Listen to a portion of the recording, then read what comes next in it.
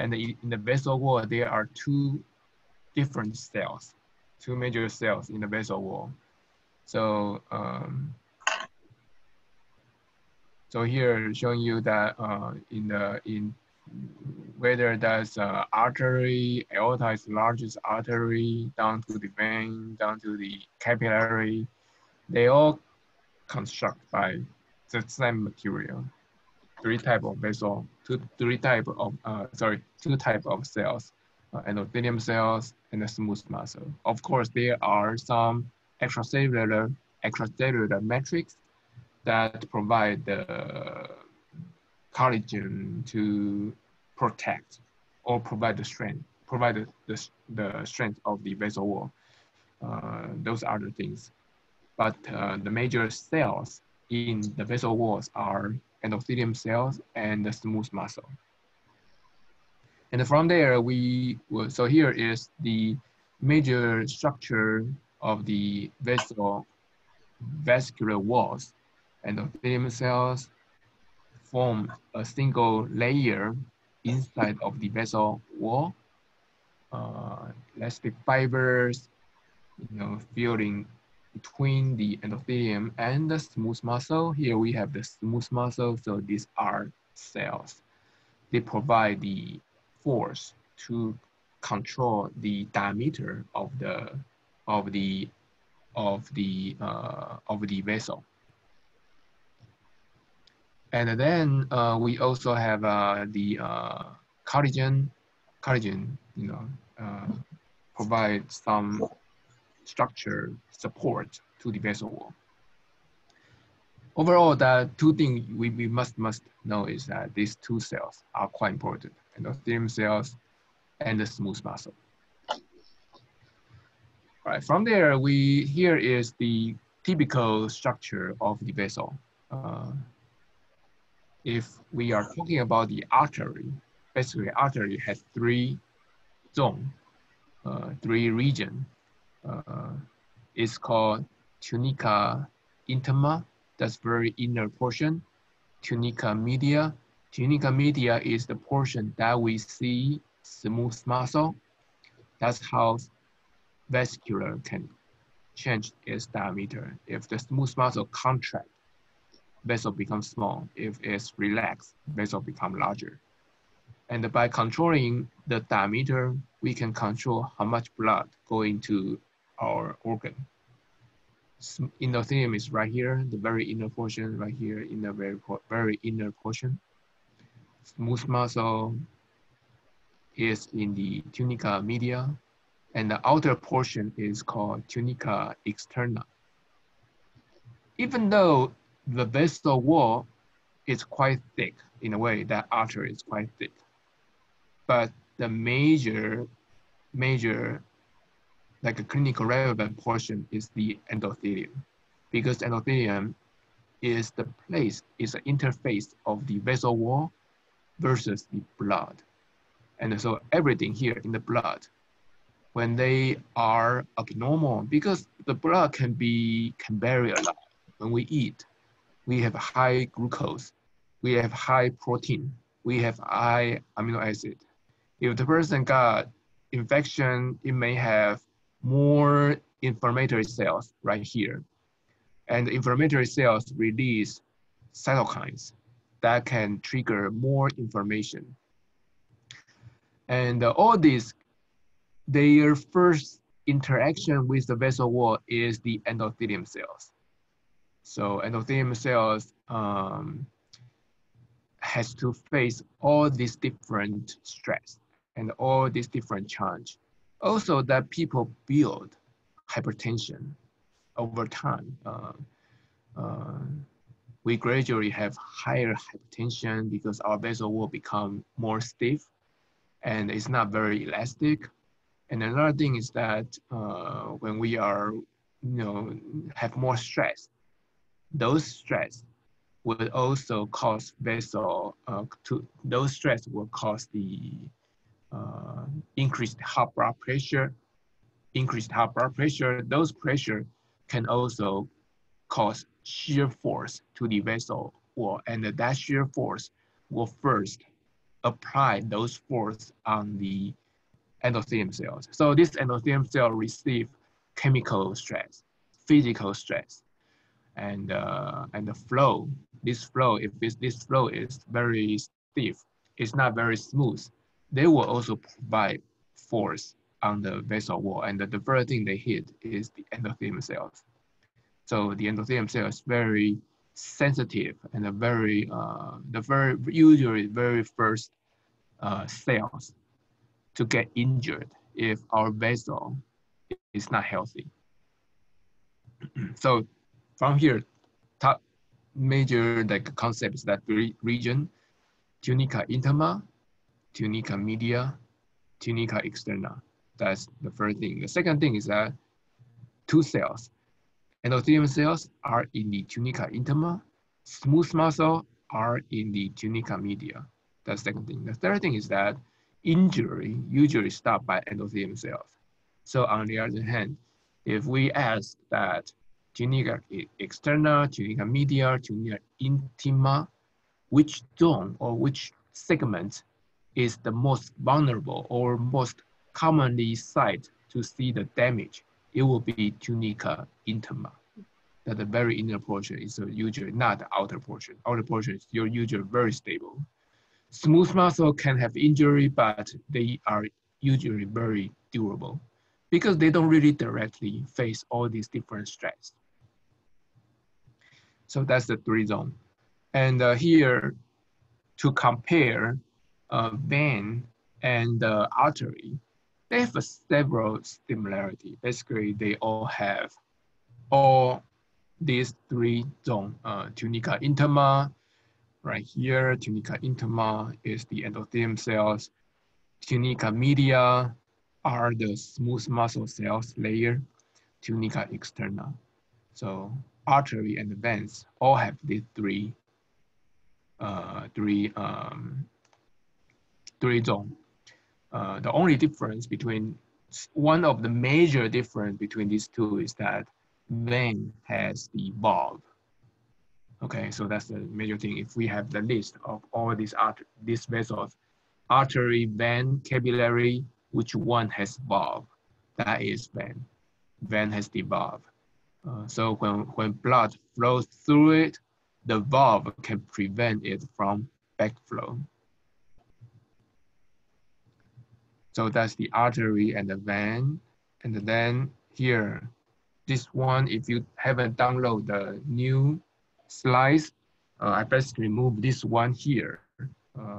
In the beginning, in another version, this one is very back, but I think I should talk about it right here. It's the good transition from artery, vein to the capillary. These are the three major vessels. Do you need time to download the new PowerPoint slide, or I can just continue? You can continue. Okay, good.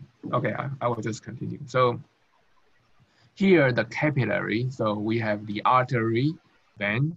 Artery, vein has every component in the vessel, smooth muscle, endothelium, three zones, intima, media, externa. So they have everything. Capillary is different. Capillary only has one single layer of endothelium cells. So capillary doesn't have smooth muscle. Very thin, only single layer. So this is typical capillary. You can see that here is one endothelium cells. A cell and a very spread out to form this part of this wall. They connect with another endothelium cells, another endothelium cells.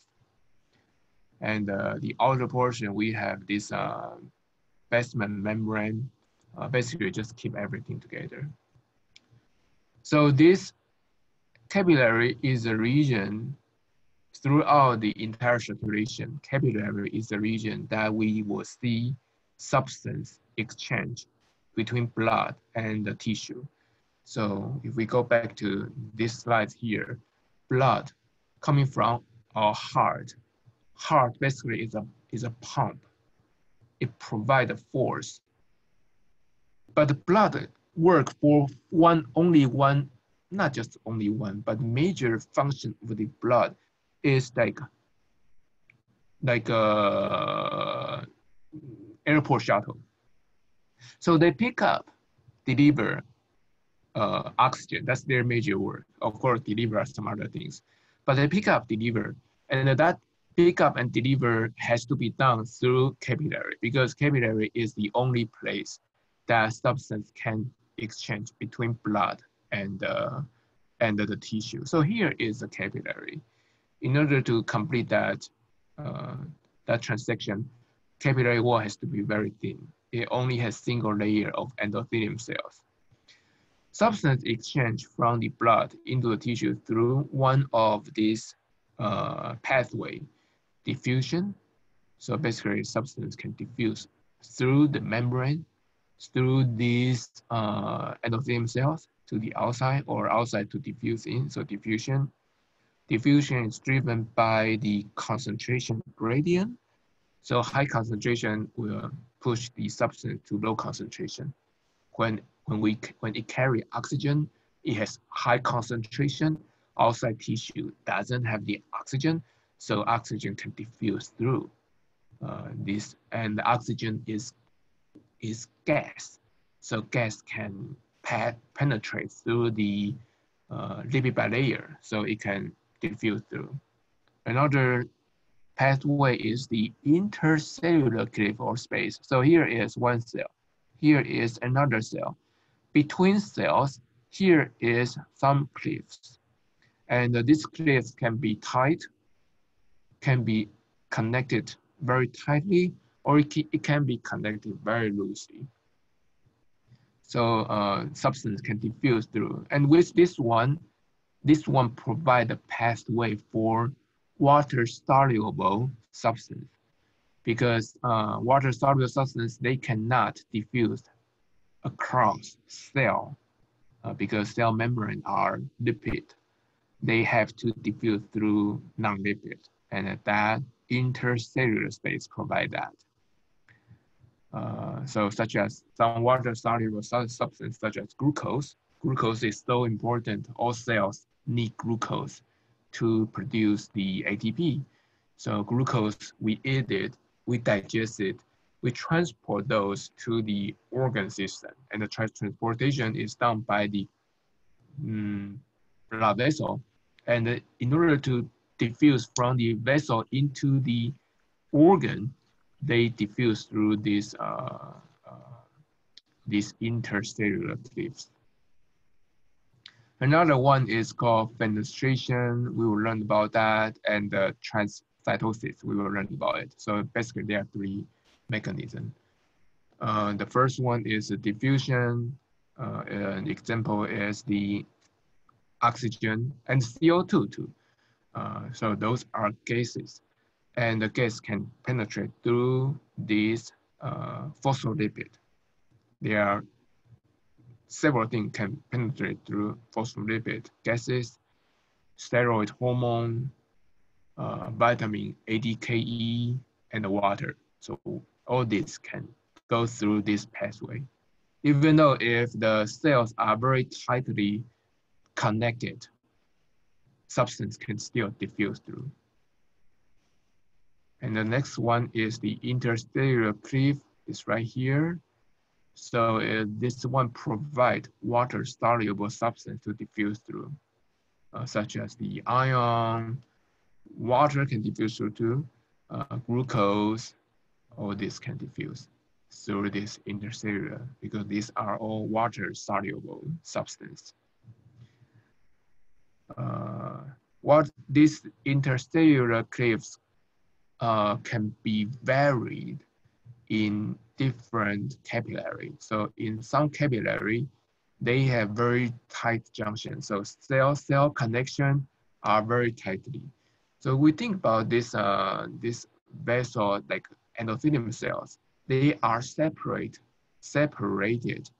cells. So they have no reason just randomly to form very beautiful vessel wall, because each one is individual cells. In order to put them together to form a beautiful vessel wall, they have to find a way to glue together two cells together. And that glue, to glue two cells together in the juncture of two cells is called tight junction. These are proteins to bind two cells together and the bind cell two together so they can form a vessel wall. And then this tight junction can be varied. In some capillary, they have very tight junction. So they form very tight vessel wall. And with that one, substance cannot easily diffuse through the interstellar cliffs. And then one example is in the brain. That junction is so tight that, for example, immune cells, B cell, T cell, monocyte, if it's in the common other organ, they will penetrate through it into the organ in order to conduct some clearance. But in the brain, they cannot go through because the brain has very tight junction. But some other organ, in the majority of the organs, or in the major most of the organs, they have very loose and tight junction. So even though they have some control, but in order to, they can keep cells connected together, but that junction is very loose. So sometimes it's open a little bit, only ties one end, ties two end, but very loosely. So with that one, substance can diffuse through very easily. Any questions so far? So that's these two are very easy to understand. Diffusion through the membrane and intercellular cliffs, that's through the interstellar space. So these two are very, basically that these two are very easy to understand. Let's talk about these two. This one, fenestration. What's fenestration? Fenestration meaning windows. So before we move that, that's in the brain here, in the other organ, it has fenestration, but it also has loose intercellular space. In the brain, everything tightly connect together. So substance cannot diffuse through. In the brain, we also have astrocytes that control it. This one is called blood-brain barrier. So this term is also very important. So even though we didn't really spend time on talking about blood-brain barrier, but that term is super important because nervous system, neuronal disease are getting a lot more attention these days. So blood-brain barrier is a very unique feature of the brain that there is two worlds. Blood is one world. The cells in the brain is another world. And these two are separated by this like a tight junction and controlled by the astrocyte, parasite, to prevent anything from the blood into the brain. So brain is also a region called immune privileged area. That means that in the brain, there's no B cell, there's no T cell, there's no monocytes. Those immune cells, those white blood cells, are not allowed to go into the brain. They are blocked away. Immune system don't know anything about the brain. It's like another territory that they don't enter. If we do these things, enter into the brain of those immune cells, that will start to, cause the development of brain disease.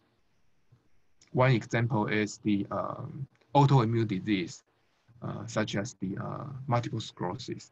Multiple sclerosis is our immune system start to see the oligodendrocyte. That's a thing they never seen before because brain is separated from the blood. So those immune cells, they never seen oligodendrocyte. When they see it, they thought that's a foreigner, and they start to attack on it. For some people, not everybody. and that will cause disease, autoimmune disease. So this term, yes. So the astrocytes, what exactly do they prevent from getting into the blood? Astrocytes. So remember, as you're asking about the astrocyte, right? Uh-huh. Yeah. So in the brain, the nervous system, we have two groups of cells. One is called neuronal cells. Neuronal cells are excitable cells, meaning that they can generate action potential. They communicate from one cell to the other through the neurotransmitter. So that's neuronal cells. Another group of cells called glia cells. Glia cells have three types of cells. Astrocyte, that's one of it. So this astrocyte, Okay. and myelin cells and microglia cells. Then Okay. this astrocyte here, we only see one like extension or process of it. But this astrocyte is like a star. They send out a lot of like hands or branches to control so many other things. One of that branch touch with the blood vessel. So if this blood vessel, they touch it, and then they can release, they can detect that if it's getting loosened, they will come over here to extend that bondage to prevent any leakage of this blood vessel. Oh, so it's to prevent the blood from getting out. Yes, Oh, okay. yes, yes. Any other questions? So astrocyte is one of the glia cells, one of the brain cells. They are brain cells, but one of their function is to regulate this capillary to prevent, basically to prevent anything, prevent blood to leak out. And you can imagine that for some disease, for example, a very common one is the hemorrhage, hemorrhagic stroke, that leakage in the brain. And that will cause a lot of issue because now it's not just leak, it basically is broken and the blood going out. And so all these things coming out to the territory that they never seen before. And the immune system coming in, come over here, B cell, T cells, monocytes come here. They try to help, but they are enter into the territory that they never seen before. And so stroke has two types. One is ischemic stroke. That means no blood going to the brain. The other one is the hemorrhagic stroke. That means blood leaking into the brain. And the ischemic stroke, although it's a common one, is relatively easy to manage. Hemorrhagic stroke, even though it's less common, but usually the fatality is very high because it's very difficult to manage a hemorrhagic stroke. What was the ischemic stroke again? Rex, you're back. I was just thinking about. I mean, you got your email, and I'm glad that I see you enter. Yeah. Yeah. So what was ischemic stroke? Ischemic stroke is that. So stroke means that it's a vessel damage in the brain. Ischemic stroke means that there is lack of blood supply into the brain. So that's if the blood need this levels of the, if the brain need this level of the blood to provide oxygen, to provide glucose, but if the level to provide the brain is lower, reduced, it's usually due to the thrombosis that block the blood vessel. So blood cannot go further, and the downstream of that vessel will receive the starvation and dehydration. Altogether, they don't receive, not just dehydration, but they don't receive the blood. They don't receive the fresh oxygenized blood into the brain. And then these cells will develop the ischemic stroke. And that is a common one. In the other extreme of the stroke is the hemorrhagic stroke. That means that it's not, they don't have the blood, but it's the vessel that's broken and the blood leaked out. And So that's two types of the stroke. The common one, 80% of the stroke is the ischemic stroke. The thrombosis can be developed throughout the body and the flow to the brain, stuck there, and then it causes ischemia. Only about 15%, 20% of the ischemia of the stroke is the hemorrhagic stroke. That's the vessel wall, like this vessel wall is not this one, because usually the vessel wall got injured is not the capillary, but the artery, because artery usually contains high pressure. Capillary has very low pressure. Vein has very low pressure, but the artery has high pressure. And when the artery is not healthy, usually they will start to develop, it's called aneurysm. So the vessel wall is supposed to be very surrounded, but it will build something expand from that vessel wall, and that morphological pathology will then cause the vessel wall become injured, and one day it broke and it leaked, and that leak can happen anytime. And when it leak, it will cause the hemorrhagic stroke, blood flow out. And even though the chance is very low, but the fatality rate is very high. Wow. Yeah. So there are several stories, something like that. Like people don't know they have the aneurysm. That's the vessel wall is, abnormal. They don't know that, but they, go to get the brain imaging, neural imaging for some other reason, and they found that somewhere in the brain they have the aneurysm. And if they can know it, and to remove that aneurysm, if it's doable, sometimes in the middle of the brain, it's very difficult to do the surgery. But if they can find it, or they can monitor it, because they can see that if that structure is stable, they don't need to do anything. But if it's getting, gradually getting worse and worse, they can start to pay attention on it. And if it's manageable, if we can conduct surgery on it, they can remove it. And so they can prevent the hemorrhage from happening. Wow. Yeah. And that pressure just builds up from just, it just happens? It just. So basically that is the vessel wall usually contain, for example, the vessel wall I was talking about is very much like artery vessel wall. Right. Yeah, it contains high pressure. But the aneurysm is that this, let's see, drawing, okay. Aneurysm is that this vessel wall become extruded, and so you see usually the blood vessel is like this, but Right. aneurysm is very much like this, and a pop up, and if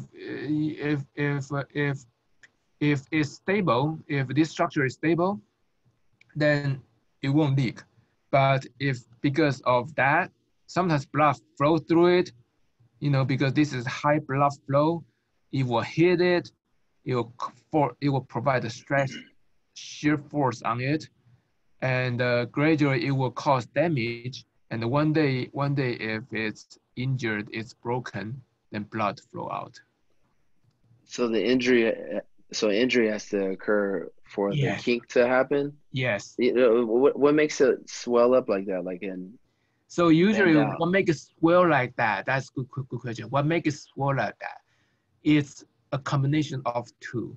One is the genetic factor that for some people, they just don't have a good proteins to maintain a good, healthy vessel wall. So that's genetic. They have higher chance to develop vulnerable vessel wall. And the second thing is that hypertension, because even though if a person don't have a good, like a vessel wall protein to maintain the structure.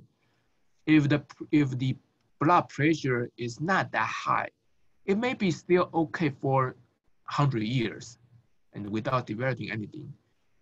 But if the person in the early age start to build its blood pressure, then this vessel was supposed to handle only say 120 to 80, not the perfect blood pressure. But if the person built 139, it's not the hypertension yet, but higher than this one, then this pressure could become critical for the vessel wall to maintain its structure. And that pressure will gradually push it, and it will make it swollen a little bit. So that's two factors. So it's very much like a genetic. If the family has this history, then you need to pay attention on that. And it's not like nothing you can do. One major thing is diet is very important because low glucose diet is better for the vessel wall, and don't smoke. So something like that. Any other questions? So that's the so these are these two diffusion. Diffusion and the intercellular cleavage space are very easy to understand. This one, and these two provide two different. These two pathways are serve two different molecules. Diffusion serve those are lipid permeable gases, water, vitamin A, D, K, E, steroid hormone. And the intercellular cleavage or space serve those water-soluble substance, glucose, ions. And now the next one is called fenestration. So fenestration is the windows. So basically, these are windows exist in the endothelium cells. So this is the endothelium cells. Ideally, we are a common cell, we will have structure like so this is cell membrane all around, and this is the nucleus, and we have some mitochondria. And for the endothelium cell, this structure will become elongated nucleus like that. But for the fenestration is that for these cells, they build the tunnel through. So in the vessel wall, it has the tunnel through, like windows. So it can, even though three-dimensionally they are all connected together, but there will be one tunnel to penetrate from one side of the vessel to the other side of the vessel. So that's the fenestration. Do you get it? Okay, it's like the house has some windows, so it's still the house. In typical cells, there's no windows, but for this endothelium cell, they have the windows, so things can pass through that windows. So that's the endothelium, and that's the fenestration. And so this fenestration also serves the water-soluble substance. That water-soluble substance can penetrate through it to the blood, and from the blood penetrates out. And the fenestration is usually can control the size. So the size can be small or big. It really depends on the organ. So in different organ, the fenestration can be a lot, can be bigger. In some organs, the capillary has very little fenestration or no fenestration. Like in the brain, there's no fenestration. So that's fenestration. Here is the example that some organs has lot of fenestration, provide this pathway for water-soluble substance to diffuse through, but some other organ has very tight junction and no fenestration. So that's the fenestration. The third one here, the fourth one here, the transcytosis. It's conducted through proteins or organelles called caveoli. So that's this one here. So basically, this caveoli mechanism is very much like the. Do you guys remember the endocytosis and the exocytosis? Endo, let me write down here. Yes, okay, good. So it's another concept is the endocytosis versus the exocytosis.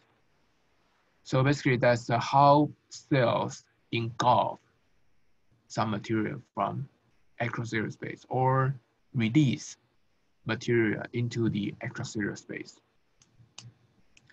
So the caveoli or transcytosis pathway is very much like that. So in the cell wall, it can form the endocytosis and form these vesicles. Then these vesicles will carry those substances throughout the cells and release it to the other end to conduct this exocytosis. So this will be some endo and some exo.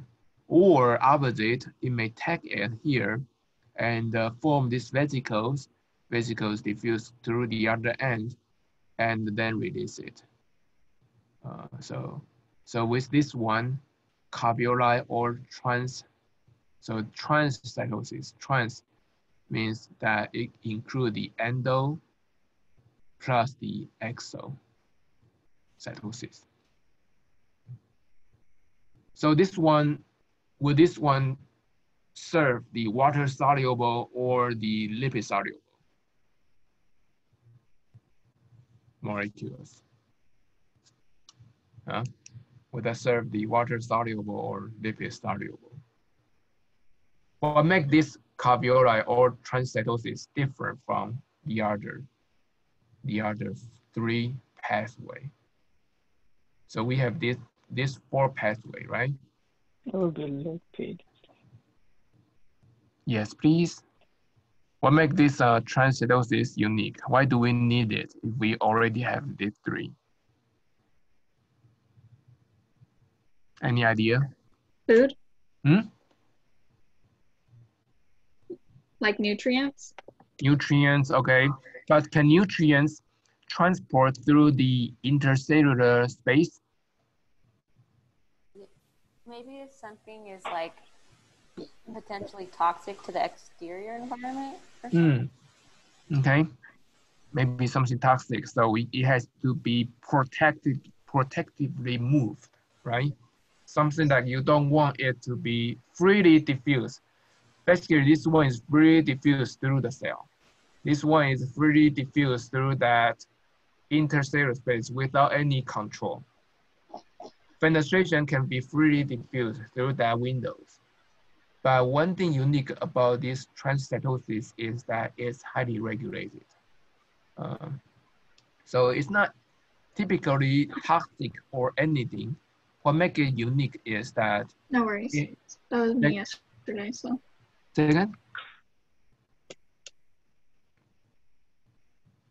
All right. So what makes it unique is that it basically that it's more specific. So this one is more. This one is more molecular specific, because say you are moving one substance from one end, form the vesicles, and then to release it to the other end. So that's the transcytosis. That means that you need to first be able to identify this molecule. So the cell has to identify it. And then once it touched, so we must have a receptor.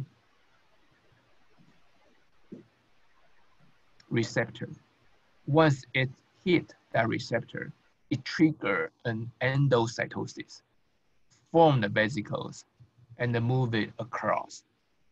So transcytosis is very specific. It has a receptor to receive that molecule.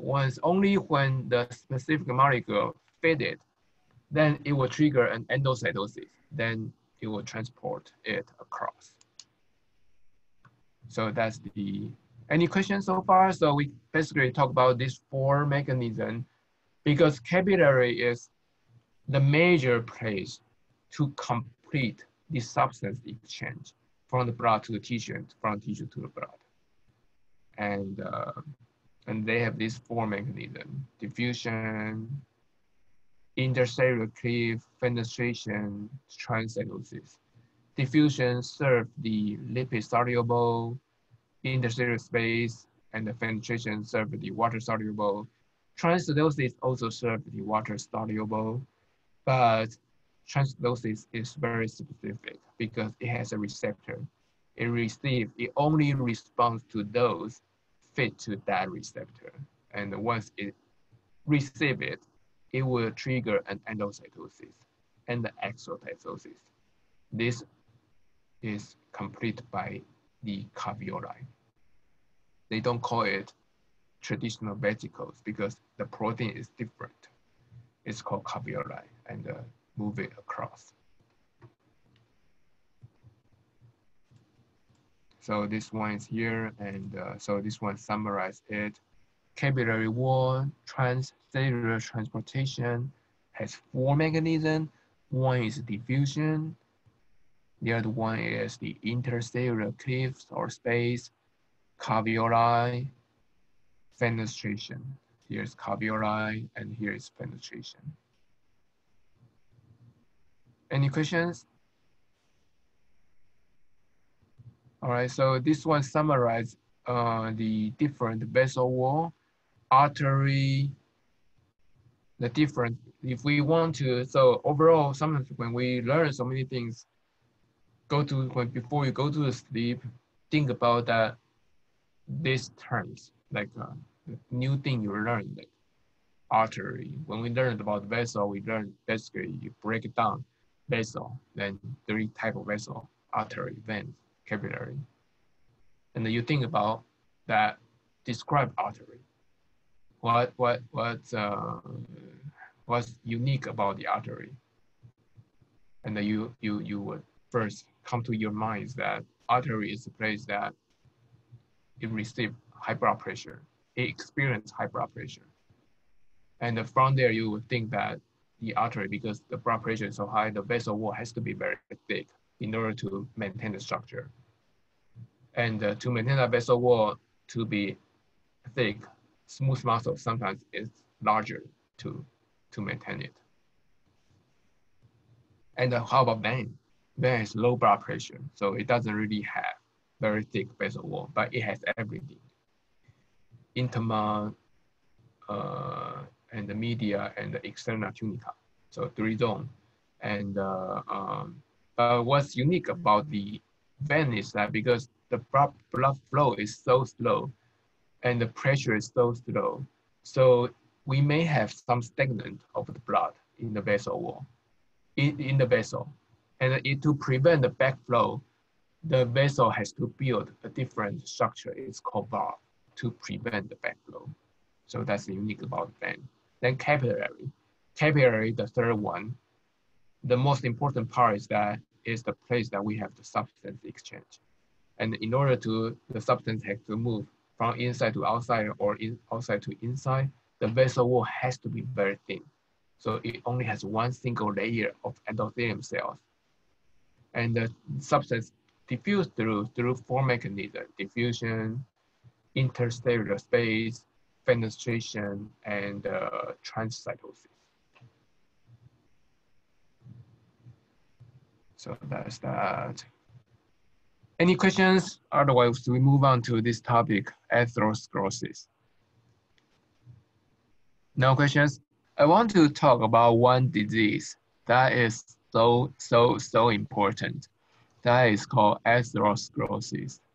Okay, so the atherosclerosis is the build up. If we look at this picture here, is the gradually build up of this plaque in the vessel wall. So sometimes we see it like this one here. If it's like this, it's already very bad, but this is more common that we see this was supposed to be smooth, interior should be smooth, vessel structure that blood flows through it. And now it starts to build this fatty stuff underneath it. And this fatty stuff will become bigger and bigger, and it will cause the thrombosis. This thrombosis will become the like a bomb, and it will pop anytime that it may flow, and then it may get stuck somewhere in the brain. It causes ischemia. If it's stuck in the heart, it will cause heart stroke. So then one thing you must know is that this atherosclerosis, the lesion exists in intima tunica. So that's one thing you must know. So first of all, this atherosclerosis exists in the artery. So that's an artery disease. And in the artery, we have three different zones. Tunica intima, tunica media, tunica externa. This lesion developed in the tunica intima. So that's the second thing. Maybe next time we have the quiz on this one. Not quiz, polling, okay, on this one. That which region we see the development of the atherosclerosis is tunica intima. Please remember that. And then, so first, it happens in the artery. So artery, vein, capillary. This atherosclerosis in the artery. Before I talk about that detail, I want to tell you why do we really care? Because this is the top 10 causes of the death in America. The first one, heart disease.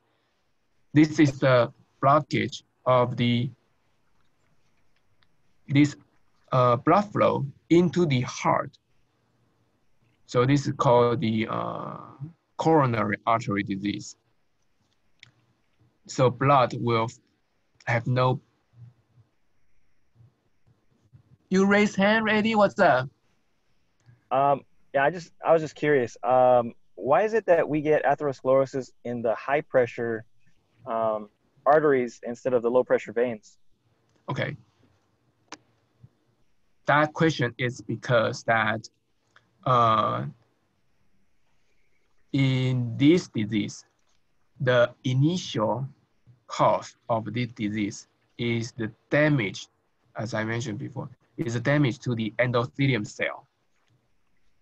So in the vessel wall, we have all these vessels have the endothelium cell.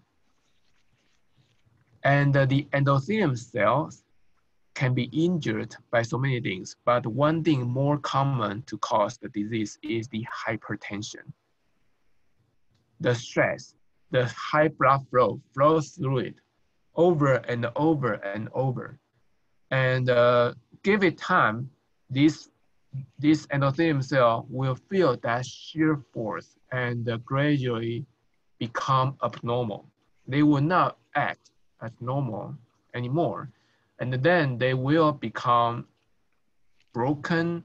They will not sustain its endothelium connection.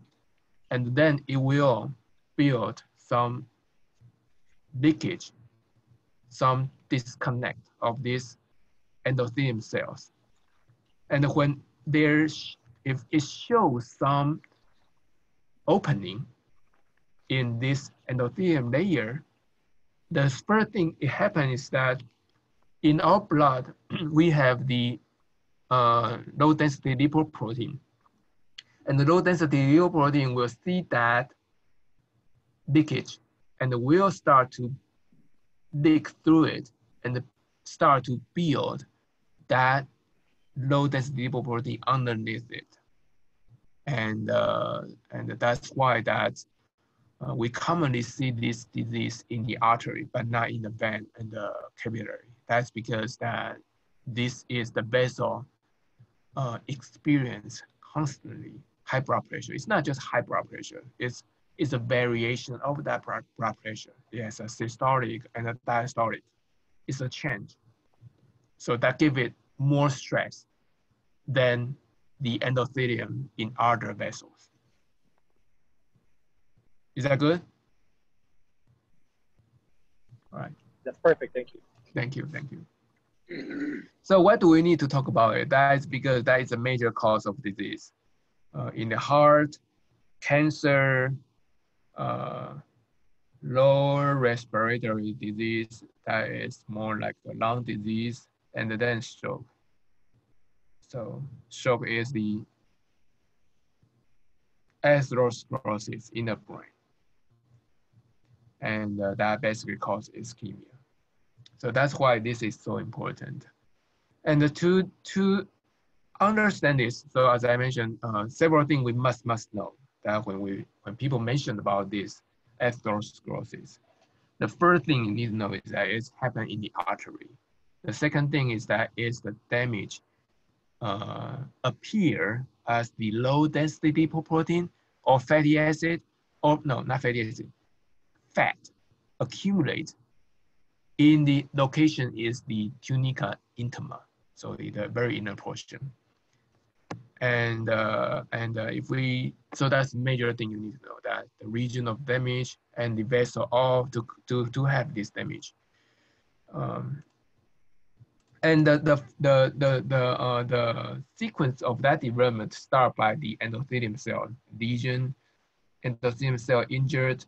Then we have the low density lipoprotein to go in there, lipid go in there, start to accumulate. When they start to accumulate, our immune system, our macrophage will try to come here to engulf it and take it away, try to clear it. But this LDL, low density lipoprotein, has high components of cholesterol. And cholesterol is not very easy for cell to digest. Cell can digest fatty acid, cell can convert fatty acid to triglyceride and store it as very usable fuel for the future use. But cholesterol is not. Cholesterol in our body only is very important, but not, we don't use cholesterol as our fuel. So when cells digest cholesterol, they don't really know how to deal with it. They can move it back to the liver and use it to produce the bile, stuff. But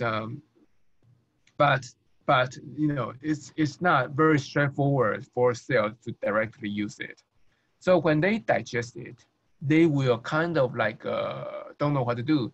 Then this monocyte will stay here and make it even worse because they don't leave. This monocyte will stay, this macrophage will stay here, and they will eat a lot of cholesterol and they cannot move, so they stay here. and then they will start to accumulate more and more when it may build this thrombosis. So here is the sequence. First is endothelium cell damage, and what caused the damage? Hypertension, hyperglycemia, high salt food, and some other thing. And then low density lipoprotein penetrate to the tunica intima. So you can probably highlight this word too. So it will be, the lesion is in the tunica intima. And we should already know that LDL, low density lipoprotein, has high cholesterol. Then monocytes or macrophage engulf it, and they cannot leave. They become paralyzed. They become a cell with full of this lipid, full of this cholesterol, and then we call it foam cells. And then this tissue structure may become not stable, have some leakage, and the platelet, as we mentioned before, see that leakage. When there is damage, platelets see the collagen, and when platelets see the collagen, platelet will be activated. Platelet will start to aggregate together, and it will trigger the coagulation pathway. Do you guys remember what I'm talking about? Yes, I see the heads nodding in my head. Yes. Okay, thank you. So the platelet coagulation pathway will be activated, and they will form this clot. And if this clot will become unstable, they will move away. They will form this thrombosis. So it will be, if it got stuck in the brain, it's caused stroke. If in the coronary, in the heart, it will cause heart disease. And that is a major cause of the disease. This development, this one is quite scary, that even though that people have the heart disease later age, 60, 70 years old, but for this thrombosis to be developed, it may start very young, like 20 years old. It may start to have this lesion. This development takes a long time. So don't think that you guys are young, you can do whatever, or your kids are young, can do whatever. Early, know this physiology, provide you some knowledge. Knowledge is power. To provide you some knowledge that you need to take care of your body better.